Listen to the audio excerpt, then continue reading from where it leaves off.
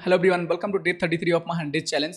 We'll be solving one of the SQL question asked by most of the companies. This question was asked by Oyo, Netflix and McMytree for a data analyst interview. So let's see the question. So the question says write a SQL query to get the nth highest salary. Now we have an employee table which is ID, name, salary, department and all this column, and we have all this record. So let's see what is the best approach to solve this problem. Now I have already created the table and inserted the same records. You can see it here. So we have all this record here, and we have all this employee ID, name, salary, department and their manager ID and the hiring date. So we just need to find out the nth highest salary. Now this is the question. For solving this question, we need to understand like what is this nth highest salary, right? So if you see this data, right, if we order this data by the salary, so the highest salary would be the first highest salary, right? So the second highest would be this one, which is the second highest salary. Now we have two records in the second highest salary here. Now this would be our third highest salary. This would be our fourth highest salary. So again, we need to order the data. Now you can see this is the first highest salary. So let's first order the data, then we will see. So I can just go ahead and say order by salary in descending because we want the highest to be first. Now if I just run this query, you can see this is the first highest salary because this employee has the highest salary in the employee records, right? So this is second highest, this is third highest, this seems to be fourth highest, fifth highest, right? In fifth highest, you can see we have two employees. Okay, now this is sixth highest, seventh highest and eighth highest. Now, what is the best approach to solve this problem? Let's say we need to find the nth highest salary, right? So we can say nth highest salary, what we need to find out? Nth highest salary, okay. So there is two approach you can solve it. Now, one approach could be right and again wrong as well depending on the data set, okay. So that's going to be offset and limit. So I'm going to use both the approach to show you which approach is best, and depending on the data you can choose the right one, okay. So one is called offset, so which I will be using it here. Now let's say I'm just going to write it called approach 1. In approach 1 we can simply go ahead and say that select everything from employees table, and I can simply say limit, okay. And before limit I can say something called offset, okay, offset 1 and limit 1. So let's first see what this offset function does.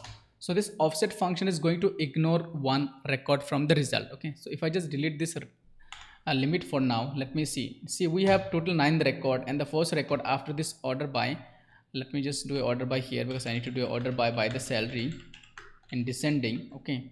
Now first let's do the order by. The data is now ordered by, you can see now this is the first record, right, 95,000. This is the first highest salary, correct? This employee is the first highest salary. So if I say offset 1, so it is going to ignore the first record from the result. After this order by, the first record is going to be ignored here. Now it's going to select rest of the records, okay. So let's see, you can see it has ignored the first record that was Eba. Now we can see the second record, that is Alice, and now we can see total 8 records we are getting in return. So this offset is going to ignore the number of rows. So here you can define how many numbers you want to ignore, okay. So we can say n is 1, so this is the n, right? So you can say n is 1, 2, 3, whatever you want to ignore, so you can say n, okay. Now if you, let's say the second highest, if you say the n is 2, so that means you want to find the second highest salary, right? So for the second highest salary you can say n. Now here you would say n, that means it's going to ignore 1 records, okay. So it's going to ignore 1 records, so we need to say n here, okay, n minus 1, okay. And I would say limit 1. So limit 1 means I only want to see the second highest salary. See here 1 record is ignored. Now if I just run this query, here I would need to say n, the value I need to put, which is 2. So that means if I want to see the second highest salary, I can simply go ahead and say here is that second minus 1. If I need the third highest salary, I would say 3 minus 1, that's going to be 2. Now if I just run this query, okay, you can see I'm getting Alice because Alice is the second highest salary. You can verify it. Eva is the first highest salary, which is 95,000. Now Alice has the second highest salary, okay. Now in offset, you are just ignoring. See, you know that this is the first highest salary. Once you do order by, the first one will be the first highest salary. This will be the second highest salary, correct? If you need, let's say, sixth highest salary, right? Sixth highest salary, that means n is going to be 6, right? So n is going to be 6. You need the sixth highest salary employee details, correct? So that means n is going to be 6 highest salary what we are looking for. So if you just see the whole data again, you will see that means Eva is the first, then L is second, then this one is third, this one is fourth, this both are fifth. Okay, this is going to be 6. Okay, so usually this should be the 6 highest salary, which is frank. Okay, so here is the problem. Okay, if you just use offset, then you will not get the correct result, because we have two employees with the same salary. So for this we have a different approach, but I'm going to just show you. Let's say if you need the 6 highest salary, how do you select it? Okay, so you can simply go ahead and say that here 6 minus 1, and you can say limit 1. Okay, so this time we will be, instead of selecting this is the 6 highest salary, we will be getting the previous one, which is Michael here. Okay, see, we're getting Michael, because this is ignoring the 5 records, the first fifth record here, till here, and this is going to select the one. Okay, so limit is just whatever is left out, just limit to one row. Okay, now the reason why it's not working here is that because we have two employees with the same salary. So if we want the 4th highest salary, so this time it is going to work. Let's say we want to find out n is equals 4, because we need to find out 4th highest salary. Okay, so we can simply go ahead and say n is equals to 4 minus 1 limit 1. So that means the 4th highest should be debit, right? Let's see. You see, we are getting debit. Why? Because it's ignoring 3 rows and it's returning the 4th rows, right?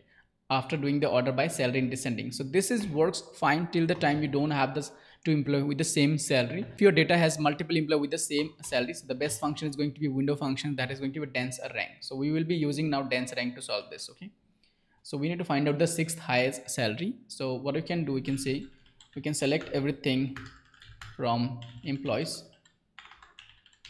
Okay, so here I'm just going to say, after this I will be using a dense rank function. So I would say dense rank, and I just need to do order by inside this dense rank. So I would say over. Now this is the part of syntax. Here you can say order by. So you can say order by what? So you can say order by this salary, right? You want the order by the salary. So I would say order by salary descending. Okay, and I'm going to save it called d rank. Okay, so if I just run this query, you will see a new column is going to be created by this function called dense rank, and the highest salary is going to get rank 1, because I am doing before giving this a dense rank, I am ordering this data by the salary in descending. The highest salary will get rank 1, then so on. Okay, so let's run it. You will see now this highest salary that got rank 1, second highest salary get rank 2, third highest salary get rank 3, fourth highest salary get rank 4, fifth highest salary get rank 5th. Now one interesting thing you can see, if there are more than one employee have the same salary, they both will get the same ranking. You see, these two employees, Bob and Michael, have the same salary, which is 80,000. They're getting rank 5. Okay, so that means you can say that if there are multiple employees have the same salary, like maybe 95,000, all the employees will get the rank 1. So whatever the second highest salary automatically will get a rank 2. So that means now we can use this column to filter the data to get the nth highest salary. So what I can do to get it, I can simply use a CT or subquery. I can just go and say select everything from the below query, which is going to be this one. I'm going to put it in a parenthesis, and we will name it called T1. Okay, and I would say where this is D rank. Now I can filter by this D rank equals T rank equals 1. If I need the first highest salary, if I need the second highest salary, I can say here whatever I need, right? Oops. So I can say D rank it's 1. It's going to return me the first highest salary. See, I'm just filtering by this. If there are more than one employee have the same salary, I would have all the employee list. Okay, so let's go ahead and run it. So we can see if you need the 6th highest salary, you can say 6. So the data is going to filter by 6. If you need the 7th highest salary, you can put it 7. Okay, so this is going to work fine. So whatever the highest salary you need, you just put the n values here. So if in case n is 1, you put it here. If it's n is 2, you put it here. Okay, so let's say if you need 7th highest salary, we will be getting 7. So this query is always going to return the actual that number highest salary. If you need 7, you get the 7 that Charlie. If you need 6, you get the 6. Okay, so this is the second approach that you have seen here, and the earlier one you have seen that was the first approach. In the interviewer, they may ask you like, okay, your data doesn't have any two employees with the same salary, so is there any other approach you can use? That's time you can use this approach, which is called offset and limit, because this is very easy, right? You can just write two line of code and you can solve the problem. This is also going to save the time, but that depends on the data, but this is always the best one. Now if you have any other approach to solve this problem, do let me know in the comment box. That's it for this video. Thank you so much for watching the video. Have a good day. Take care. Bye bye.